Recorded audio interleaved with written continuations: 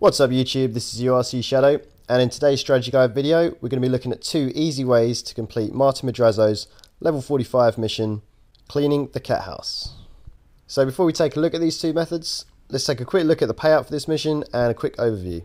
If we complete this in 3 minutes we'll get $8,570, 4 minutes $11,430, and then 6 minutes $13,720.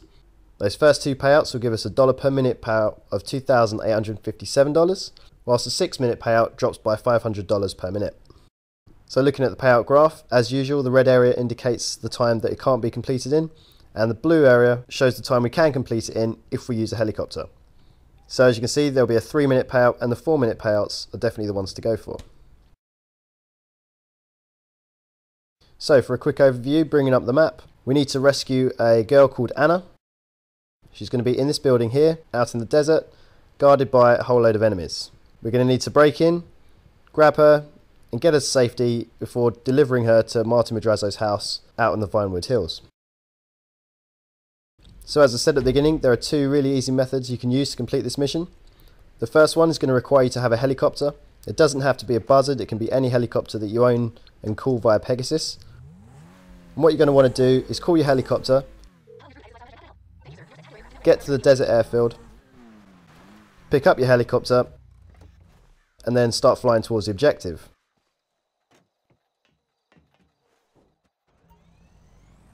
When you get there, if your helicopter you're using does have weapons, feel free to use them.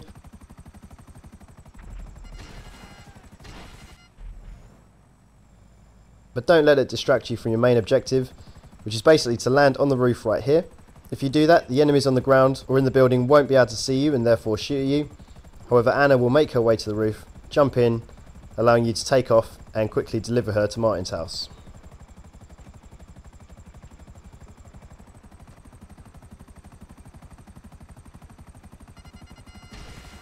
Again, there are a few enemies that are on the way, and if you have weapons, feel free to rattle off a few missiles.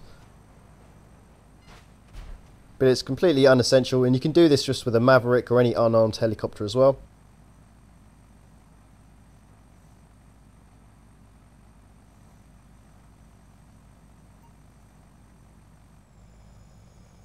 And then when you get to Martin's, land in his driveway, Anna will get out and you'll receive your payout.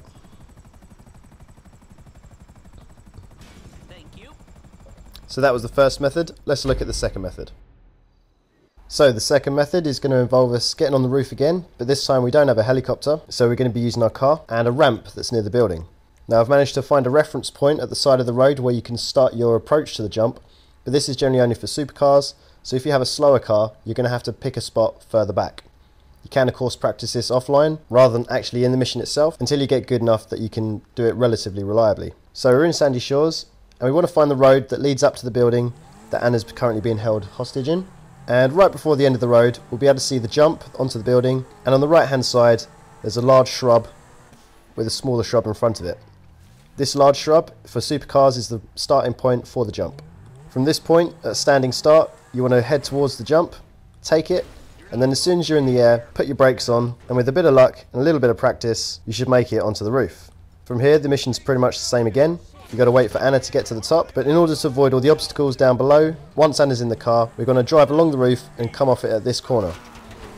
Go across the dirt, onto the road, and start following the GPS back to Martin's house. We are going to encounter a few bikers on the way, and here the usual rules apply. You can drive by them, ideally with an AP pistol, as they head towards you, but don't under any circumstance allow them to stop you or pin you down. From here, it's pretty much straightforward, and after a while, the bikers will stop appearing, and you'll have a relatively straightforward drive to Martin's house.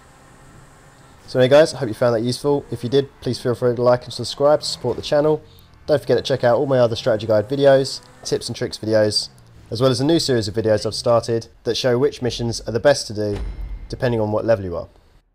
Cheers guys, thanks for watching.